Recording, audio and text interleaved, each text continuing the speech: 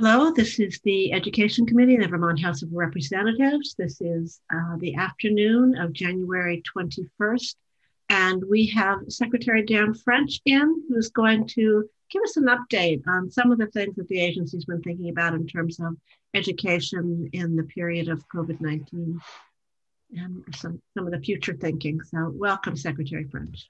Yeah, good afternoon. It's my pleasure to be here.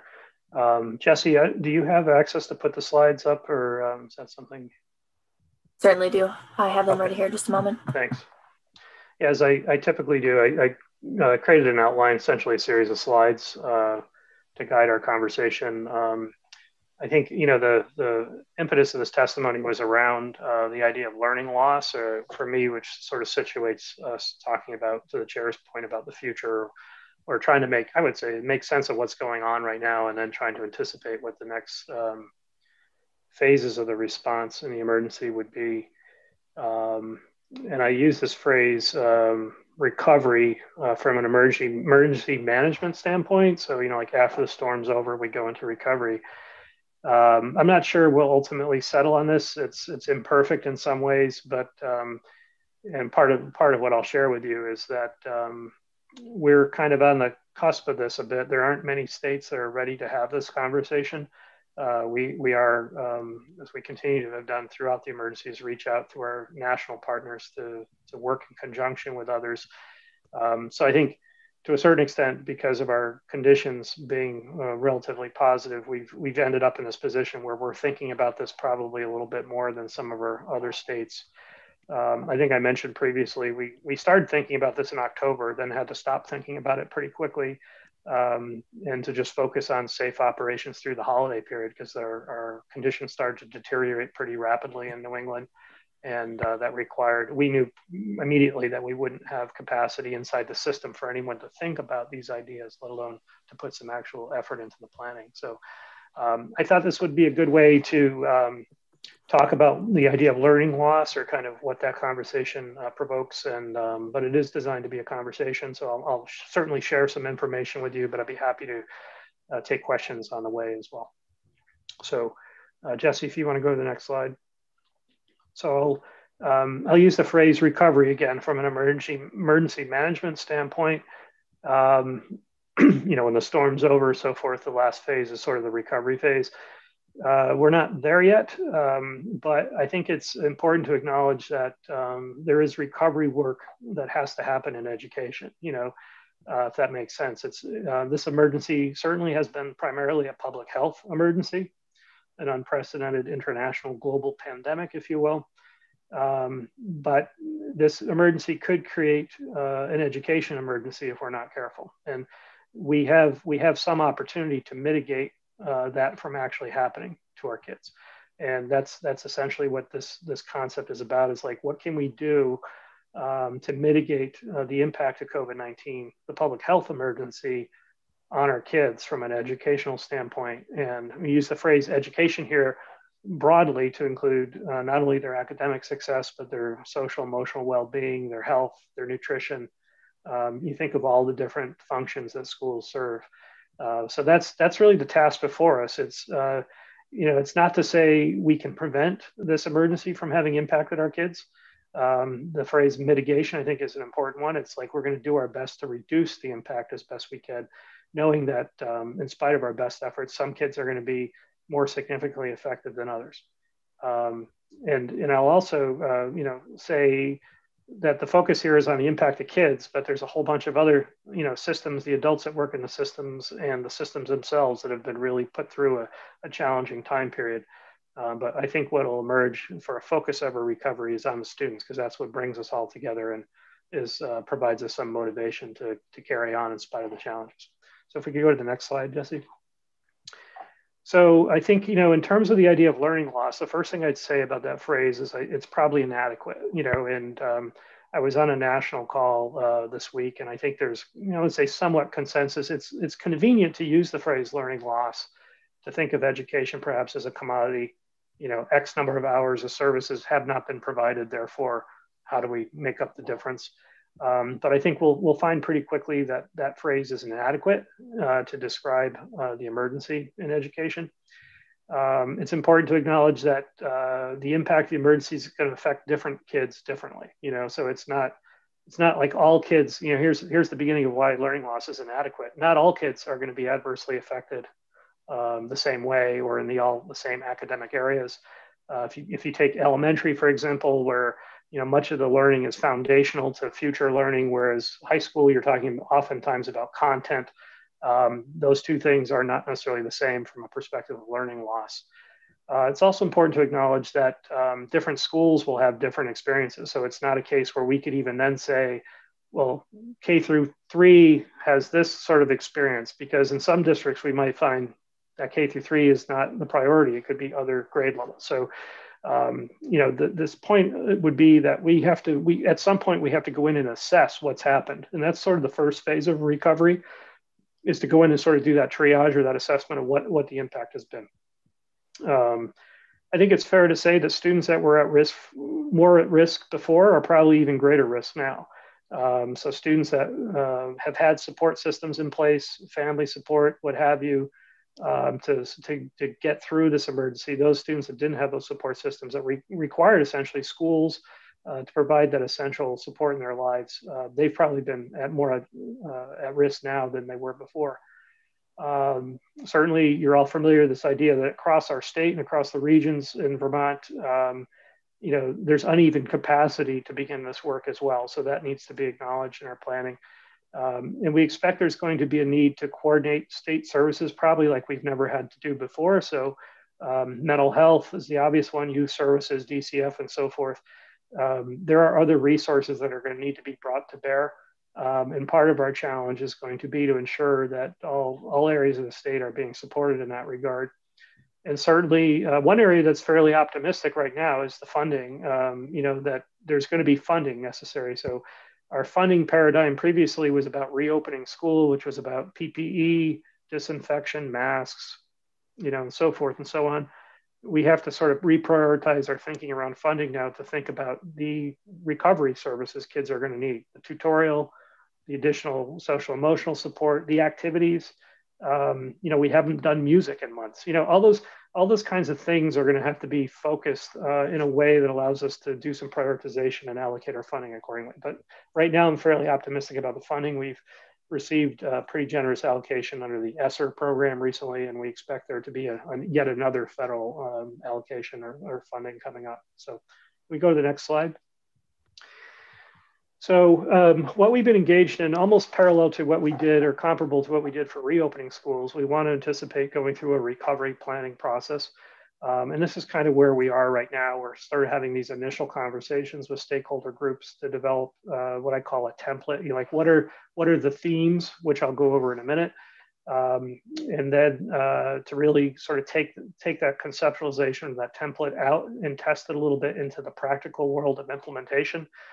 This, I think I mentioned last time, back to our summer work, we only have a finite amount of time to do the planning. At some point, we also have to carve out time for implementation, which is, since we're doing this in a very iterative basis, there's no experience that we use as a guide here. We have to sort of create a path forward. It's important that we kind of take a conceptual idea and try it on a little bit in the sort of to flesh out what I call a planning process. So through the month of February, we'd sort of draft out what would ultimately become a planning process, and then move through the month of March, actually require then districts to go through that process at the local level and produce a plan.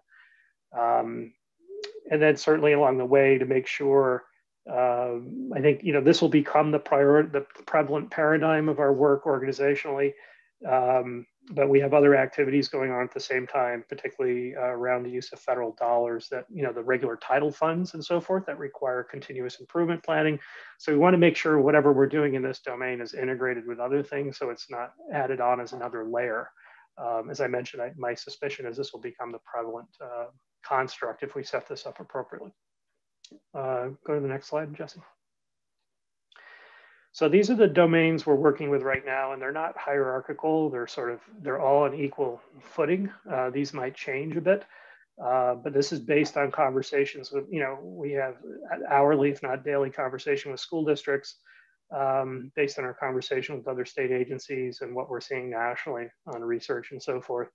So we see three major themes emerging, or domains: mental health and well-being, the re-engagement. We started with the truancy concept, and we wanted to expand that out to be sort of this broader category of engagement. We know there's some students that have not been engaged directly as much as others, and this is going to be a real challenge for us. And truancy is too simplistic and probably inadequate to address the issues. And then, of course, academic success and achievement. So you want to go to the next slide, Nancy?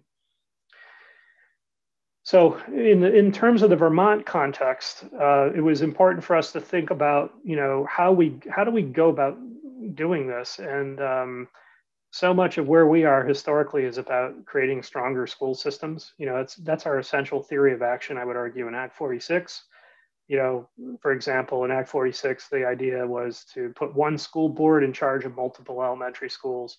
The classic example as I travel around the state would be, you have one school board for each elementary school, one school board for the middle school and the high school. And, certainly that creates issues around coordination, but more often than not, in terms of equity, you'd find that some elementary schools look totally different than other elementary schools. And I've been in supervisory units in our state where you would think the elementary schools that fed into the same high school were in different countries, based on the resources that are available to them.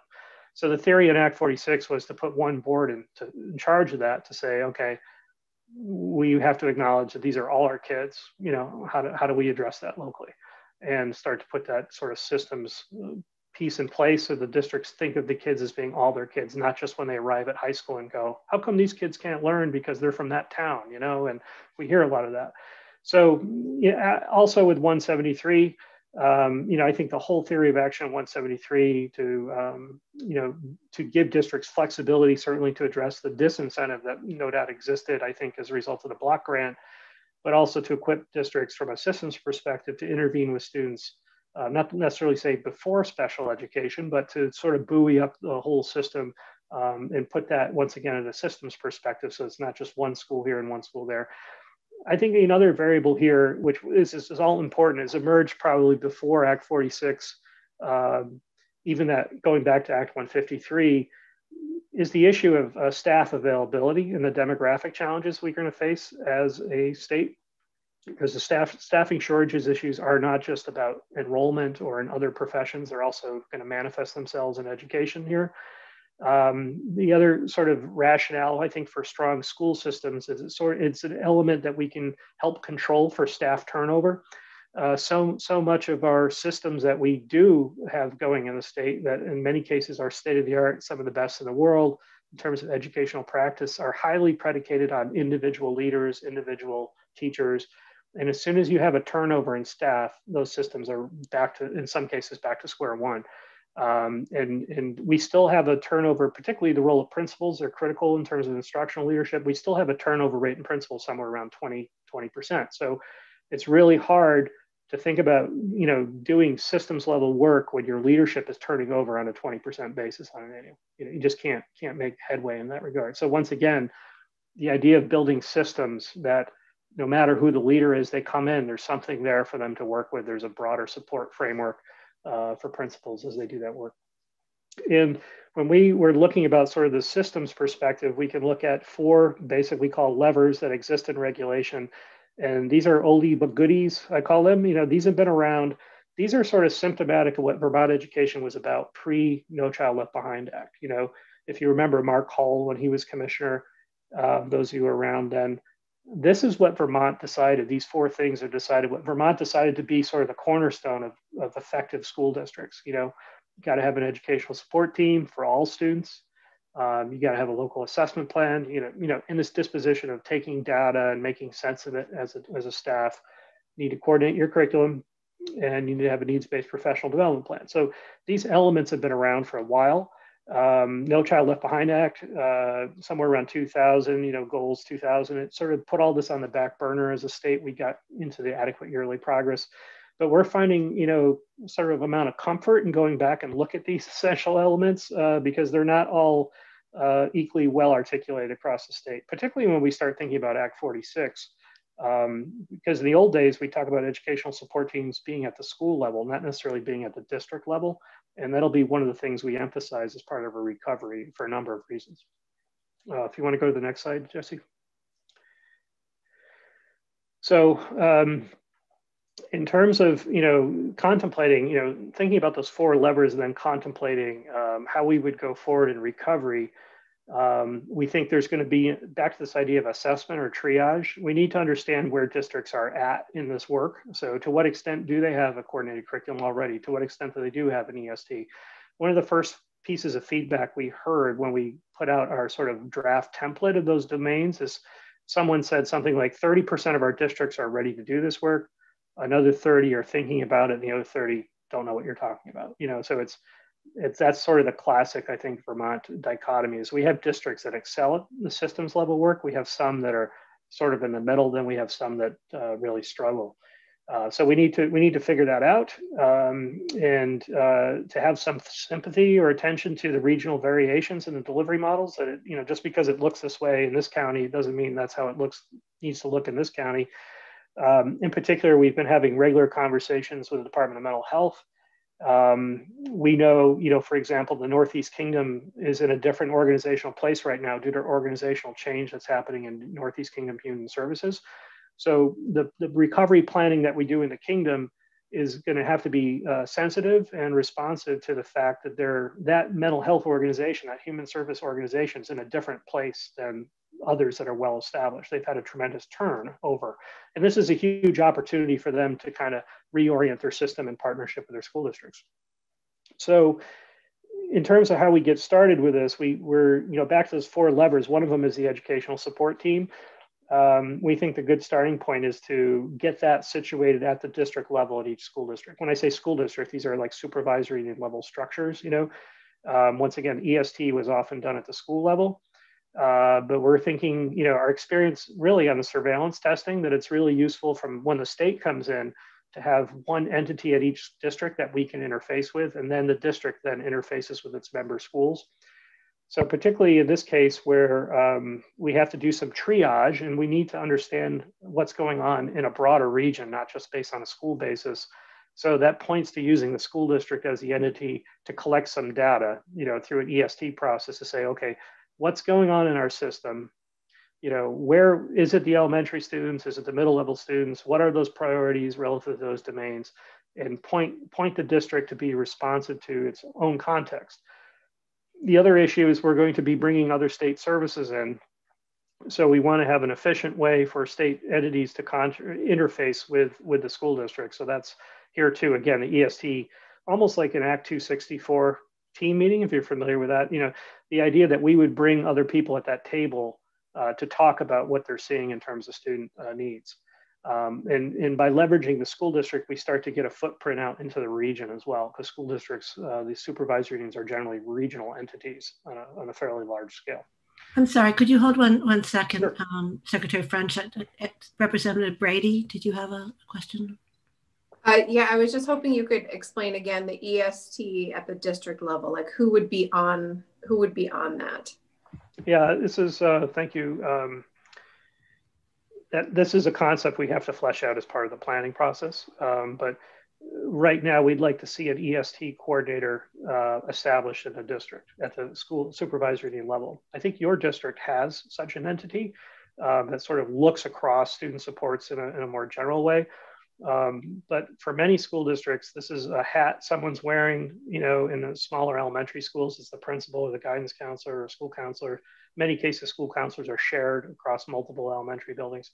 So it doesn't really have a good home. And once again, there's turnover. So you might have a good home for a couple of years and then it sort of falls apart again. So I think we want to re-energize the concept of an EST, make it a little more systematic. Also see if we can work a system towards having coherence on a referral process. How do you bring students before that entity? So at a district level, really to have a coordinator, have some administrative time, someone who's holding the data and making sure that process is running well. And certainly it's not to preclude holding ESTs at the school level, because I think some of that definitely will still need to happen. But particularly from a triage perspective, we're recovering from this emergency. We're not really sure what we're going to find. We need to have something sort of generally staffed to provide some consistency and an efficient point of intersect for other state services and funding. And just to clarify, Act 264 is the 1988 law that connected the designated agencies, mental health agencies, with the schools.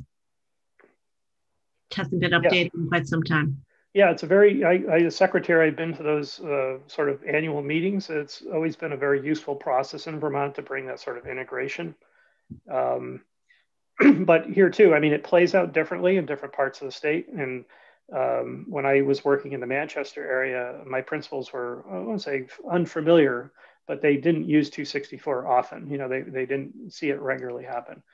When I was in Canaan, on the other hand, you know, arguably one of the most remote areas of the state, we had difficulty getting state level services deployed into our location. So one way we got into that was to have a regular 264 meeting once a month, you know, so it was on our calendar. Everyone came to that, including the police and so forth. And we staffed cases on a regular basis that way. So just, it plays out differently, but it can be a very useful structure. Okay, we'll go to the next slide.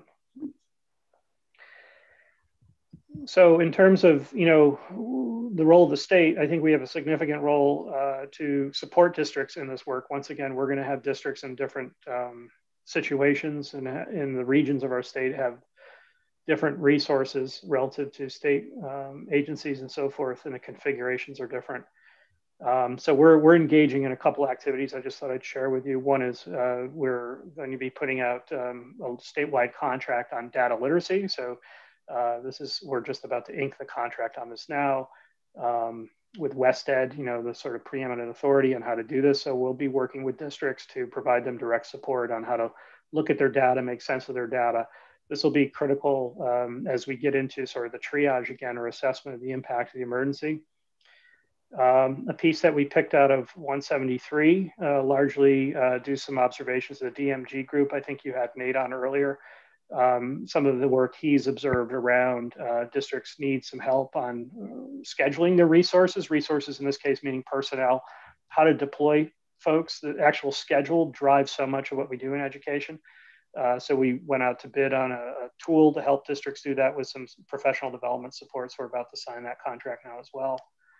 Internal to the AOE, we currently staff support teams for each school district largely around the continuous improvement paradigm, around the title grants, if you will.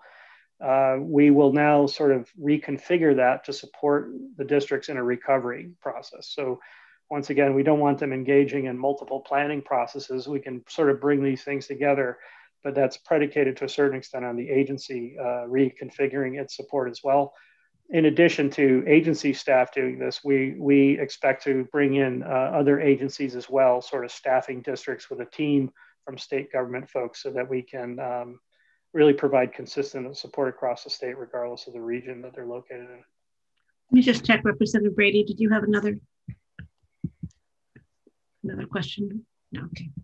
Okay, please. And then lastly, to this point about identifying where districts are in terms of their developmental need, and then bringing like group districts together to work on problems of practice. So if there are districts that need more help in local assessment planning, who would like to work on that, we would be the convening authority of the agency to help them do that and bring additional expertise to bear.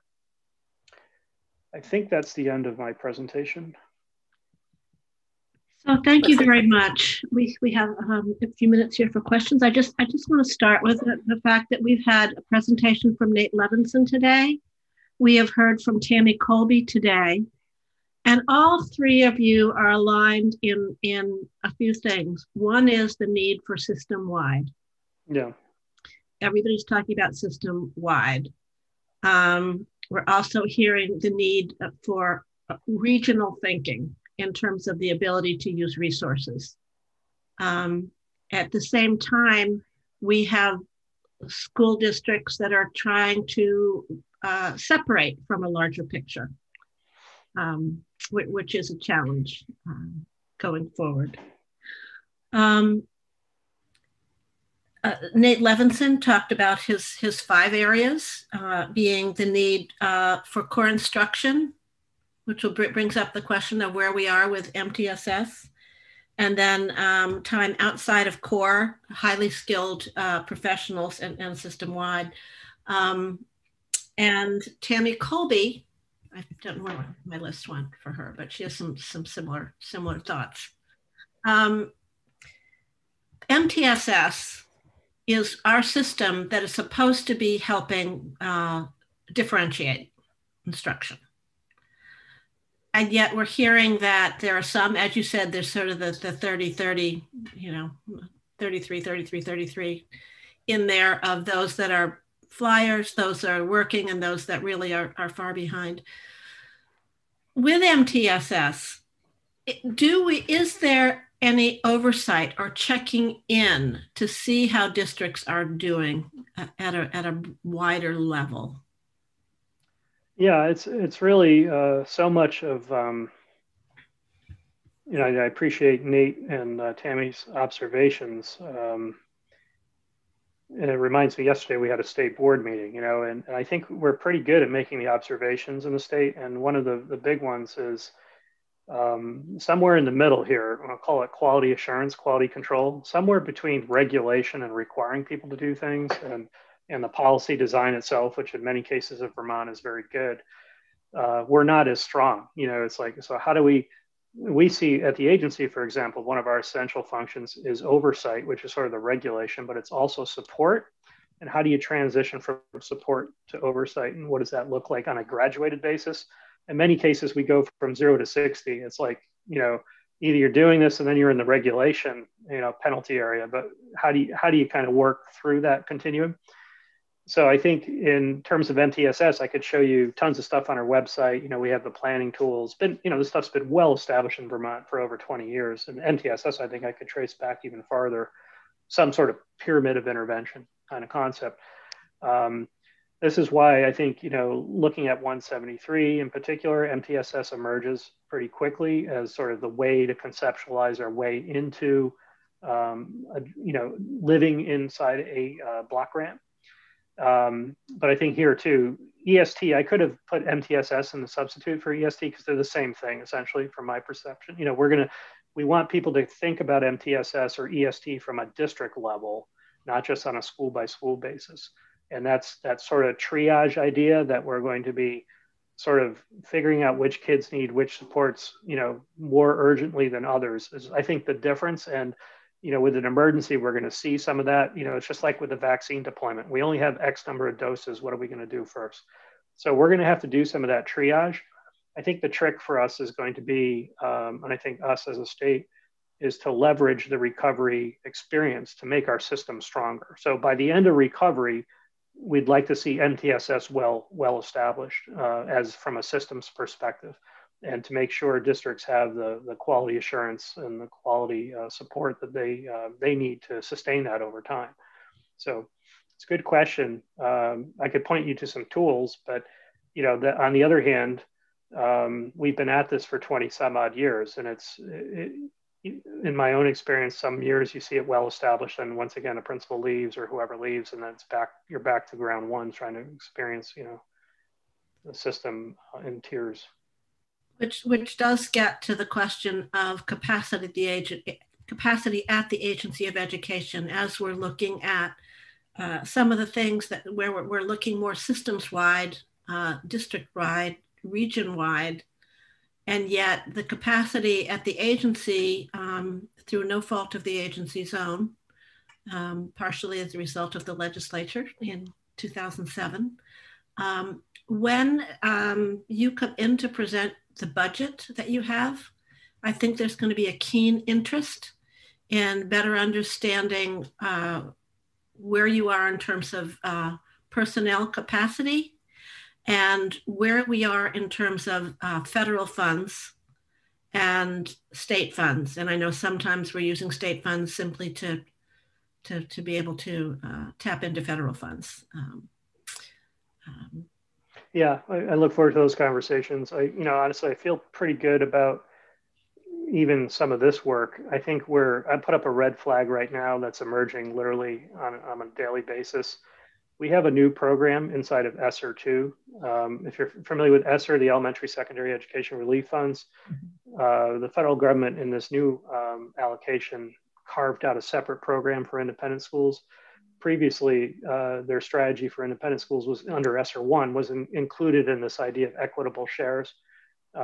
So we didn't have any direct administration oversight essentially of those. I mean, that was something districts had to engage in with the independent schools in their region. Under ESSER 2, they've created a whole stand-up program, and this is causing quite a bit of concern. I had a call with my colleagues in New England this morning. We're all equally concerned. We've never done anything like this where basically we're going to be standing up new programs for independent schools and monitoring their expenditures to ensure compliance with the federal law. It's going to be new for them as well. The definition of independent is they don't often go through sort of that programmatic oversight. So it's going to be very challenging. And we've managed to, keep our head above water during the emergency, particularly, ESSER, CRF, all these federal programs require us to stand up applications, monitor them, and provide fiscal oversight.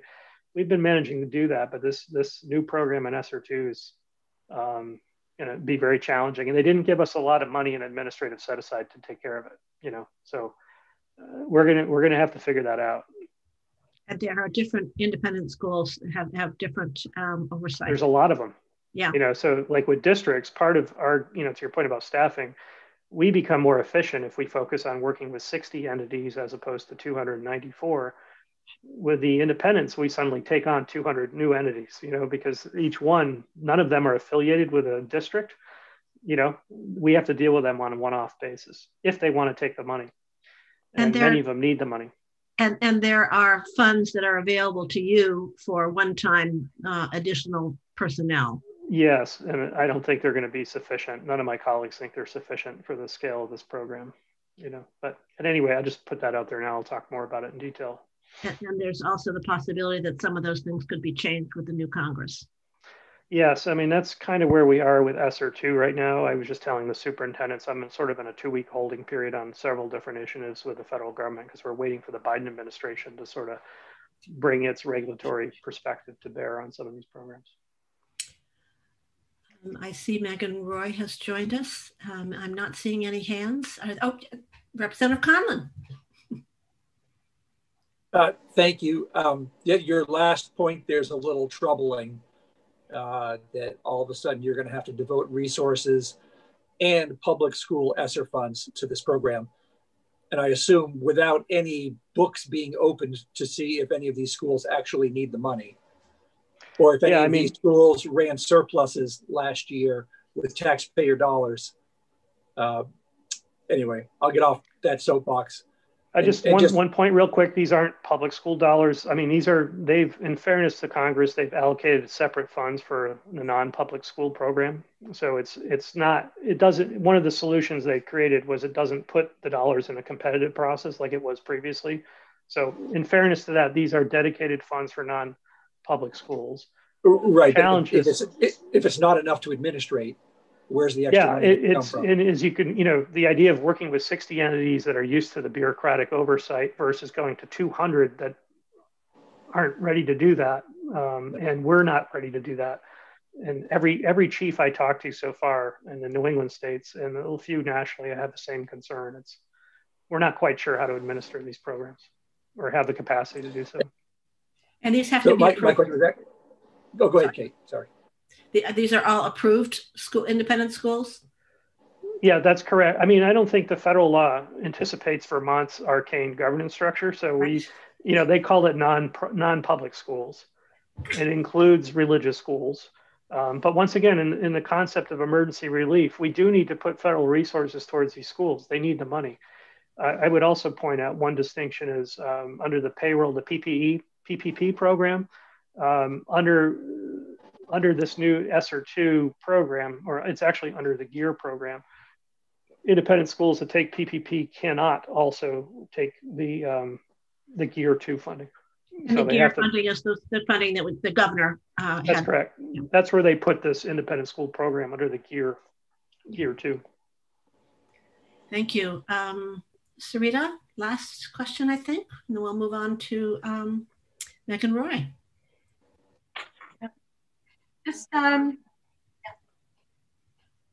I just want to say I share Chair Webb's concerns. So it's a ditto on that. I guess I'm just wondering, are you saying that close to 30% of Vermont schools are not implementing the MTSS system? Yeah, I would think it's fair to say, I mean, I've heard that sort of, we should say, as the chair correctly said, 33 would be a better analogy. But I think it's fair to say from an organizational systems perspective, there's always 33 of our school districts as systems that really are operating on all cylinders. You know, they have changes in leadership less frequently perhaps, but when they do, they're able to sustain and move. They look at something like ESSER as an opportunity to leverage their strategic planning, and they're ready, you know, they're already thinking about how they're going to do these things. We have another third that are in a good position with some help to do that. You know, they'll ask for more technical assistance and so forth, but they can pull it together. And we have another third that don't answer the phone, you know, when the phone call goes out, and really without direct support from the state would struggle. And it's more often than not have devolved into a system where each school is sort of on its own trying to do things. So it's more a characterization of to what extent the schools within the system function as a system. Thank you. And you, I believe, do have some language coming to us on some of the things that you're looking to implement this year. Is that what I understand? Yes, we've produced some policy ideas as a part of our COVID response that are pretty much in sync with this. I think, you know, I'll just call out literacy reform. I know Representative Austin, when I was here last, expressed interest in that. We have interest in that as well. We see it situated in this construct of recovery.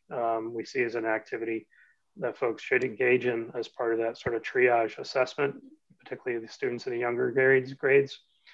We also, once again, want to, I think, leverage the recovery work to the greatest extent possible to put school districts on good footing after the emergency is over to be stronger school systems. That would be our goal, I think. I just remembered, Representative Williams, you had a question about capacity as well in terms of teachers. Did you want to ask about that? Yes, they, in my opinion, have a plan coming forward. The concern that I have and many have are the positions, the people to fill those positions. Where are they going to come from? Yeah, no, it's as I mentioned, a significant concern that I think arguably we haven't spent enough time talking about as a state due to our demographics, what we call in the profession the pipeline development. You know, so we are the second oldest state in the country behind Maine. So we've had declining enrollments, but now that manifests itself in labor shortages across the board. You know, as I've said to this committee on a couple of occasions, when I go visit a school, most schools today have the same sign in front of them, which is bus drivers needed. You know, so there's shortage of staff across the board. So then when you start factoring in the ideas of pipeline, meaning, so where do we get our new teachers from? You know, we have the prospect of state colleges, our primary feeder system, consolidating or eliminating programs. We have a pretty complex regulatory environment for new teachers moving in from out of state. You know, we don't necessarily have automatic reciprocity. It's something we're working on with other states. But we have to have a good look at those systems to say, you know, if we're going to rely on half of our new teachers coming from out of state, what are we going to do about that? But we're going to have to really start to address those pipeline issues. I've observed sort of anecdotally that we'll probably see more schools close in the future, not due to lack of students, but lack of teachers to do the work. What about growing those teachers within our state? Building a solid program for that. Yeah, and that's, you know, honestly, a demographic I see often. I know you're up in the kingdom. You know, as I mentioned, I was in Canaan. When I'm in rural areas, I tend to see more locals returning to teach in their buildings. So I think, you know, I don't have the firm percentages on that, but in the rural areas, we tend to see more local people returning to their communities to work.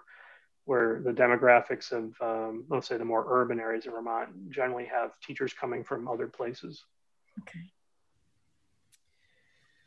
Yeah, we do have to learn to grow our own. Could you tell me just another, I can't remember if you have a 173 update report for us or not. And I can't remember if that's something that's due this year or not. Megan can speak to the committee provides an update on its work. I'm not sure to what extent the agency provides an update. I don't remember if that's one of our reports, but we will provide that update if that's. I think there was in 2018, but I think that was related to professional development. Yeah, I don't remember a formal reporting requirement. I know the advisory group has a formal reporting requirement, and the state board will certainly speak about it when they give their update on the rule process. Okay, well, I thank you very much. Good to see you. We're going to move over to Megan Roy. Megan, I'm so happy to see you. I want to just introduce the members of our committee so you'll know who we are. I'm going to go to just our new folks. We've lost a few and we've gained a few, and it's lovely to have them. So of our new folks, why don't we start with Representative Williams? Hi, I'm Terry Williams. I live in Granby. I represent the Northeast Kingdom, Essex County, which includes the towns of Concord, Granby, Victory, Maidstone, Lunenburg, Brunswick, Guildhall. I have been in the administrative side of the schools in Concord. I've been a coach, an athletic director, and I owned a store where a lot of these kids ended up working. Thank you. Representative Harrison. Good afternoon. Representative Harrison, first-year legislator representing Wethersfield and Cavendish. Representative Brown.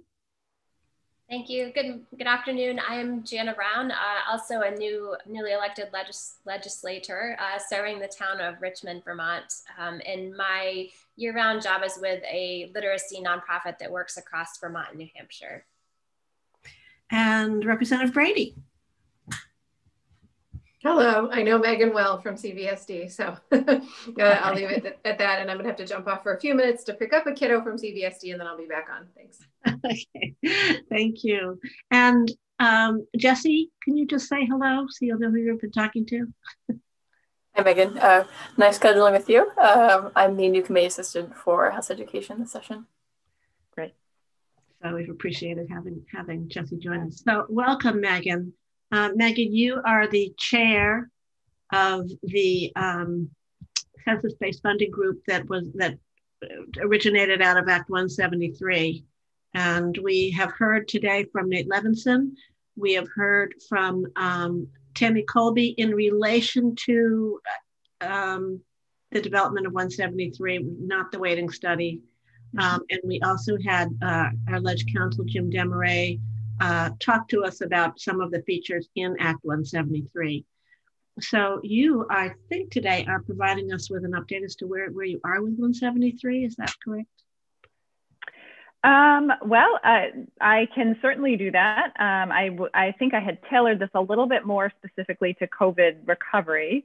And I did want to make clear to the committee that I will draw connections between what I'm sharing and the conversations of the advisory group, but the advisory group hasn't specifically taken up the issue of COVID recovery. And so I just want to make sure you're aware of that. But to go back to a question that you were asking Secretary French Kate, and I see that Ted Fisher is on here, but the advisory group did submit their report to the General Assembly. I don't want to put Ted on the spot, but I think it came via the agency, but that was submitted before the 15th of January. And I am happy to answer. Does that sound familiar? Is it something that you've seen? It does sound familiar. Okay. I don't think it hasn't come to the committee yet, but why don't you, Megan, your experience is so rich. I'm just talk to us. Sure, sounds great. And like I said, I'll start with the COVID recovery piece, although it is very connected to Act 173, MTSS, and existing structures, which sounds just from the tail end of what I heard Secretary French talking about, sounds like in alignment with what you've probably heard from others today. So, you know, I think what I wanted to share about COVID recovery in Vermont and how we address that is, we all know that COVID-19 has had a lasting impact on students, on families, and it will for the foreseeable future. And I think that we have to keep two things in mind as we react to and plan for COVID recovery. First, we need to make sure that we're making decisions based on data and not just global either assumptions or kind of what we hear in the ether around what's needed. And then second, and this is particularly important to the advisory group, we need to be building and expanding existing structures. The pathway to recovery is on the structure of a multi-tiered system of support, which is what Act 173 desires to bring forward, along with flexibility of funding and lots of other things. But you know, I will share a few thoughts specific to any one-time funding that might be available to schools and how they can use that in a way that moves forward existing structures, so that we're not sort of you know, receiving a one-time benefit of money that doesn't help us in the long term. So in terms of that first piece, the kind of basing our actions on data, I do think we need to reframe the concept of recovery a little bit. If you listen to the national narrative about the impact of the pandemic, and I hope this isn't interpreted to be taking the pandemic lightly, because I don't mean to do that. But when we talk about educational recovery and we talk about the impact, it's all in very global terms, that all students have been impacted. And that's true. And in some ways that gives us a sense of urgency to react and respond that we need. But there is a risk to the idea of thinking that every single student is impacted and therefore needs something. Because if we have that assumption and we are in receipt of funding or support or resources, and we try to spread those resources across all of our students, we're going to water down and potentially take things away from the kids who need it most. Most districts are engaged in collecting kind of interim data about how their students are doing. And for many students, they're certainly impacted. They had lost learning opportunities, but they're still where they should be by and large. So we need to be careful that when we use funding, that we need to laser focus, not just funding, but our efforts on the kids that are impacted. Students who are historically marginalized, students with disabilities, students who were struggling before the pandemic, students who were unable to access remote instruction or even hybrid instruction that's happening right now.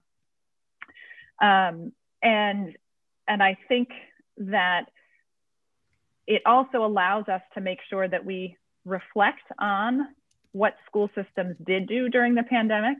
There are some shifts to remote instruction that benefited systems, that benefited schools, and some of those things can be built upon. So I would just caution us to make sure that we take it down from a very global conversation to a really specific one. And so that really requires that we identify and support those students most impacted. So districts that have multi-tiered systems of support will have a component of their structure that collects data, common assessment data, local common assessment data, and analyzes it and identifies very quickly the kids who need help. The districts who have those structures are already doing that right now. They're looking at whether kids have lost ground in basic skills. They're looking at the proficiency gap and whether or not it's growing, and for who, and in what areas. So districts need to be able to examine that assessment data so that they can react. They need to be able to disaggregate that and look really closely at the indicators of learning loss. I think when people hear data, they often think of national data like SBAC. I think school districts are going to need support in using local assessment data over the next at least short period of time, because For one thing, SBAC wasn't implemented last year. If it's implemented this year, the validity needs to be examined because of we're going to have lots of kids who don't take it, things like that. So we need to be really supportive of schools having the right data to be able to channel their support. And the other piece in terms of supporting the right population, and I'm sure you've heard this before, but we do need to keep mental health and social emotional learning in mind. It's not just academic areas that are impacted, especially for marginalized students and families. So when we think about measuring COVID impact, we also need to measure non-academic structures. And, I think the theme there is, bringing this back to Act 173. And I think Secretary French was talking about variability. The districts that have these structures in place, or at least are familiar with the structures, they're going to be able to do this. And the schools that don't are going to have to target their resources and help to those structures. And I think we need to be thoughtful about that, or else we risk kind of throwing something on the fire and not having it actually put it out. So shifting a little bit to, if we think about recovery, and I talked in my comments that you can read about one-time funding, and I sort of mean that just so your committee is aware of thoughts if you are thinking about one-time funds, but these are also applicable to existing funding streams that school districts have. And school districts still need support in figuring out how to spend the money already available to them in a way that's more flexible. So we already sort of talked above about targeting funding on the most impacted students. In years past, sometimes when funding is available, it's made available to all families, and families can say, well, I'm going to access some outside tutoring for my child. That's one of those things that families who need that the most may not be able to navigate the process to get it. And you're kind of spreading the funding really thin. The things specific that I think are in alignment with what Secretary French said is we really need to build upon current school improvement structures. So all school systems, all districts are required to create a continuous improvement plan. Districts who are receiving equity support have to submit a plan for that. So these are already part of our structures, and rather than adding a layer of, so you need your continuous improvement plan and you need a COVID recovery plan, those two things should be merged together. You really need to focus on enhancing existing structures. I think that would be the biggest takeaway of the conversation. And MTSS is the structure. That is exactly how we will find the kids who are struggling, figure out what they need, and bring it to them. And that sounds very simplistic, but that's what a multi-tiered system of support is. And with an eye toward things that will benefit Act 173 implementation in the long run, if districts are using one-time funding, how can that funding be used to also build capacity at the same time it's reaching kids directly? Some of those options could be expanded intervention programming over the summer, and that programming could be tailored so that it is being received by kids, but also providing professional development to teachers. So that's called a lab school model, but teachers are coming, they're teaching kids, but they're being taught themselves while they do it. So one-time funds could be used for that. Short-term coaching positions so that we can infuse support to districts to help them analyze their structures, figure out what professional development is needed. And, you were just talking about early literacy, professional development for first instruction. I mean, that was the conversation in last year's session about raising the ability of classroom teachers in Vermont to be able to teach literacy to more of our kids. And when we do that at the first instruction level, it will reduce the number of kids who need help, and therefore the help can become more expert and more targeted. So again, Kate, those are my thoughts specific to recovery. I'm happy to make a stronger connection to 173 or answer other more general questions, whatever you need. Let me put out to the group, Representative Austin. Megan, can you just talk a little bit more about the professional development first instruction level? I haven't heard that used before, so just. Yeah, so we know that we need to raise the expertise of our teachers, and the best kind of professional development is the kind where you receive some instruction and then you practice it, and then you have someone come in and watch you do it and give you tips. And that's really hard to replicate in a classroom, but you can create a laboratory classroom where the coach is built into the structure of the program, and a summer intervention program kind of lends itself to that. So a teacher, and I'm making this up a little bit, but a teacher could be teaching a 4-week program that has a coach embedded in it. So the students in the program are receiving really intensive, high quality intervention, but the teacher is always also receiving first instruction. And you know, we already have in lots of schools around the state deep professional development happening in early literacy and structured literacy.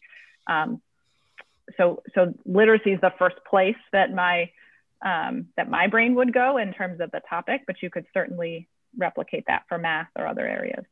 So first instruction isn't the elementary grades, like it doesn't refer to the elementary grades. No, thank you. Okay. That's a good jargon bust. By first instruction, I mean classroom teachers. The general ed setting as opposed to intervention.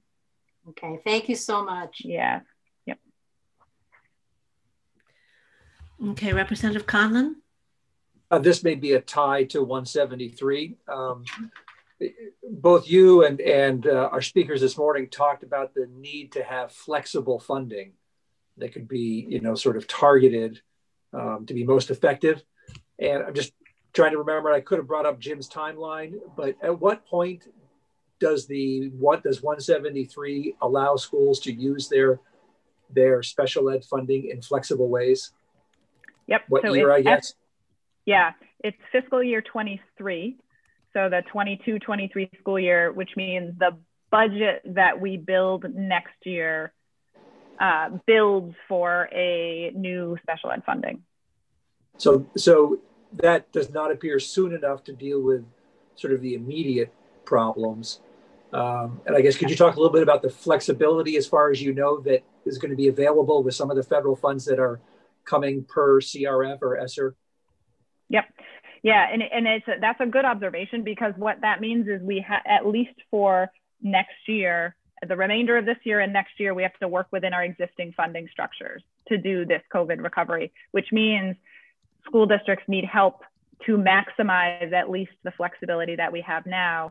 I'm sure you've heard, I'm sure Dr. Colby talks about it, but so have others. There are ways to use some grant funding that we have now in a more flexible way. So one solution is helping schools really quickly figure out how to use that more flexibly.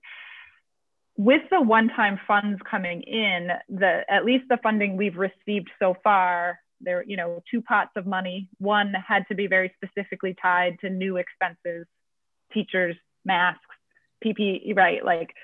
But then the second pot of funding actually was used very similarly to how our title grants and other consolidated federal program grants.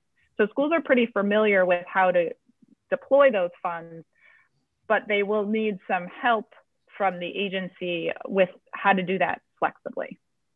So it is possible. It is possible to use that funding in this way, but some schools are going to need some help. What is your recommendation on the role of the legislature? Do you have a role that you would see where we could be most helpful and where we could be most unhelpful? Well, so having fit in both categories. Right. I hesitate for this to sound like the drum of don't do anything, because I'm sure you read that line in the report. But I think it is important, especially now. You know, I think the things that I've shared suggest that laws already exist right now within which we can recover. And Act 173 is the most specific one. So we already have the structure on which to do what we need to do to recover from COVID. So one piece of advice would be to let that happen, to let Act 173 continue its transition, or our transition to that funding model. We do need that flexibility in funding. I know that the question of further delay, or whether or not we should even change our funding structure, does come up periodically. I think we need to stick with it. I think we need to stick with the structure of 173, because the intent of that legislation is part of what will help us out of that. Part of what made 173 work were the recommendations of DMG and Nate Levinson, and there was supposed to be professional development coming statewide, but much of that did not happen.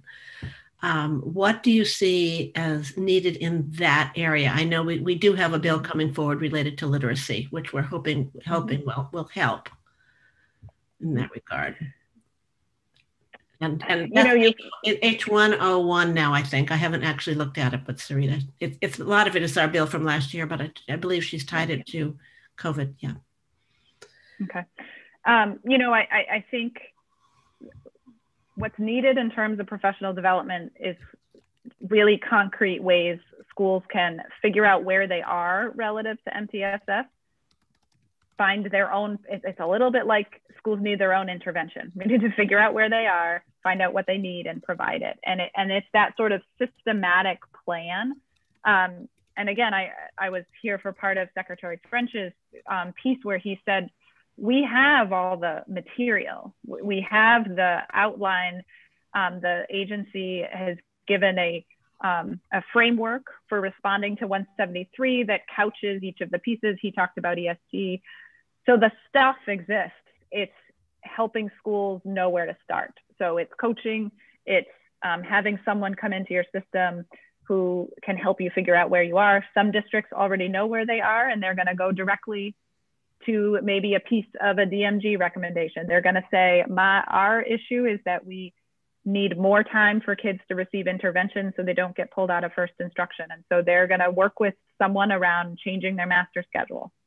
Another school is gonna say, our problem is in early literacy expertise, and we're gonna launch into professional development. That's a component of MTSS.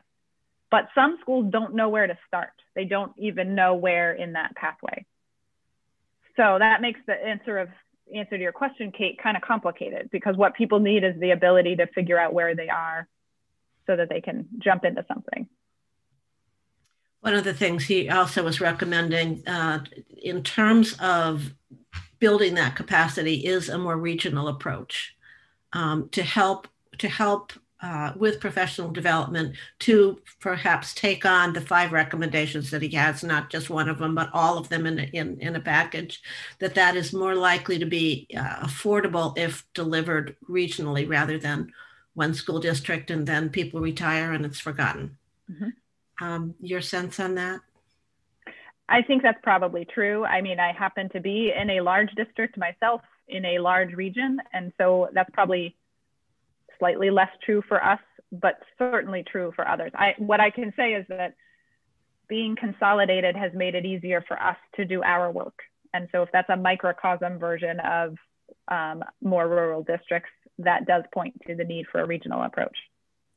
And at the same time, we have districts that are trying to break mergers. So we have districts that are merged, and we have heard that some forced mergers in many ways, because their 2 elementary schools were merged into the same district, were able to share resources. I'm sorry, I don't mean to make this a discussion about Act 46, but I'm continuing to hear the need for a more regional approach. And at the same time, we have communities that are really, really struggling with the fear of losing a small school in the process. So any words of wisdom for us? I mean, you have a very successful district in that. Yeah. Right. And well, we had a district who approached consolidation in a positive light. And so I sort of recognize that my experience is different than others. But what I can say is we were able to realize much more consistency in implementation of all of these structures once we consolidated. So I guess I would just reinforce it really does help to work together. I'm not seeing any other hands. Anything from anybody? Representative Conlon? Oh, I had a good question. It may have gone out of my head before you go. It was another 173 related one. Oh, yes.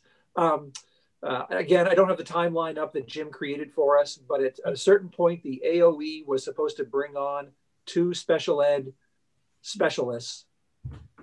And I didn't know if that had happened yet and what role they could play in some of these steps moving forward. So that was actually supposed to happen pretty early on. That didn't have a delayed implementation like the actual rollover. I actually think that was supposed to be right off in 2018. I don't know of positions that exist that are tagged specifically to Act 173. Secretary French could tell you, I'm sure I know who our contact is for Act 173, but it's a division director who is already at the agency.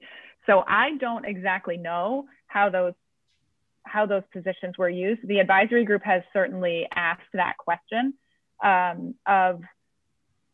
of the agency, because it is difficult for the advisory group to see where those positions are and to see their connection to professional development, which was the intention, was to bring on resources for that. And I think the advisory group has struggled to see where those are.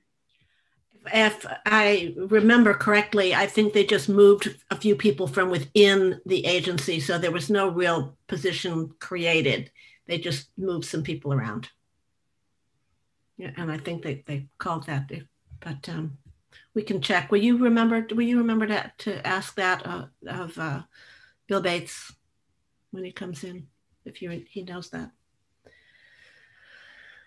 Megan, you'll be back at some point. I'm sure we will be interested in your feedback on, is it 101, Sarita? Yeah. H101. We're also just had a bill that came through related to community schools and community school model for some districts within high poverty as a way to address, equity is not, the whole thing cannot always be addressed within a school, and that there are often some other aspects that families need. So we're going to be looking at that as well. And we're also going to take another look at construction. You should know. I might not be the expert to talk about construction, but no, but we certainly have a few in that area. Sarita, did you have a last one? Yep. I just want to say how glad I am, Megan, to hear that you're looking at data. I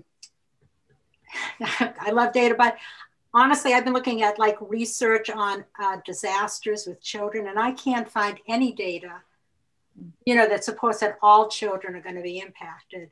And as a matter of fact, this has never happened before, so I don't think there is any data. So I love that you're depending on data to inform your kind of instruction and your work.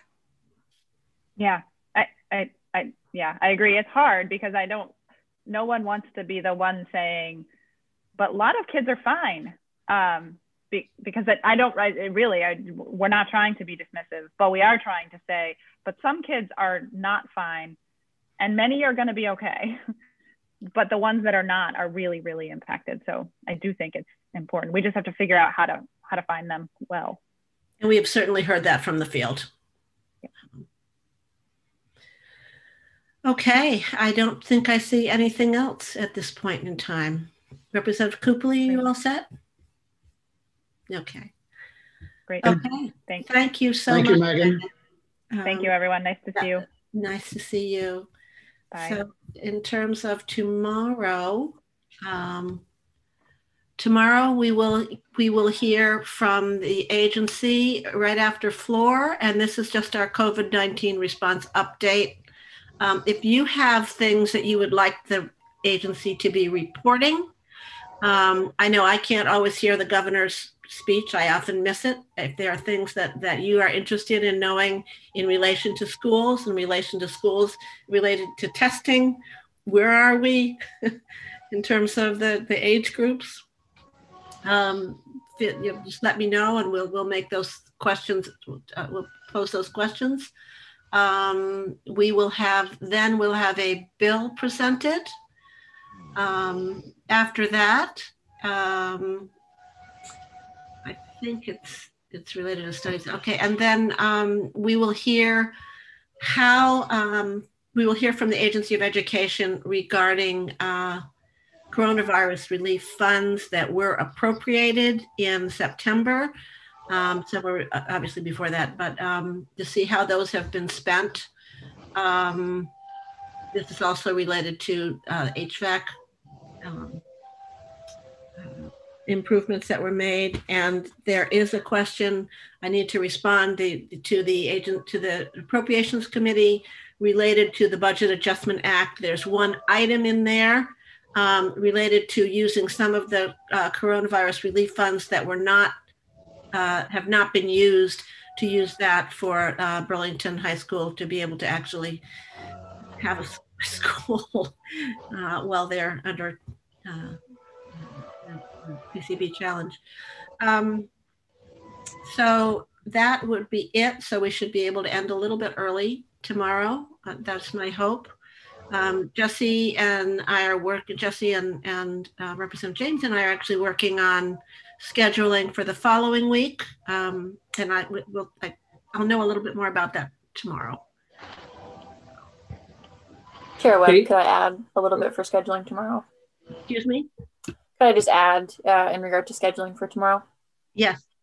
I have added just a couple of witnesses for the HVAC funding following the Agency of Education tomorrow. Okay. As planned, but they're officially on the agenda now on the committee information page. And we've also added a bill presentation on page 86, yeah. Yes, but I still expect we should end early. Yeah. Before 3:30. Kate? Yes. So I think you just to be clear, Bill Bates should also be listed as speaking to the budget adjustment as well. Yeah. On the agenda. Yeah. And so you may want to just bump him to 11:15, start off with Bill Bates speaking about budget adjustment. Right. That's a 10-minute conversation. Yeah. And then the other very glaring problem with the agenda tomorrow is I don't see the word lunch in there anywhere. Pushy. Are we gonna gear up and just push through and then get done at a good time? Is that the idea? Boy, yeah. I guess we're just gonna grab breaks when we can. Thoughts? There's no chance we could make that tax workshop from 12 to 1. Yeah, you got the tax workshop. Yeah, too. so we'll get through. We're at 11:15. Put noon in there. There we go. There's time allotted. There's just no official lunch event. But I will add it. I'm coming back after that. Yes, coming back. We have the VSC work group at noon tomorrow. Say that again. We have the VSC work group at noon tomorrow. Okay. Oh, you and I should be on your calendar too. Okay. Okay. So the tax workshop, it's recorded, so you can watch it later. Oh, okay. If you want to take a walk instead. Oh. And you can also watch it at double speed. Yeah. And there's something written, but the tax workshops are really, really very interesting. And though you don't have to, this is not the exact moment that you need to know about it. Right. And I forgot they were recorded. So if you want to work through noon, then I can watch it at another time. I don't want to work through noon. You guys have to have some time. Yeah, so we'll just call it noon break. We'll end. We may even end before that, but just say noon break. And you can put in parentheses that the tax workshop that you can watch with your screen off and have your lunch. Yes, I do that. And we're 5 minutes after floor tomorrow. Is that the same? Yeah, I'd say it's probably 10 minutes before, but come in within 5 minutes, and then we'll start 10 minutes. Okay. I overruled myself.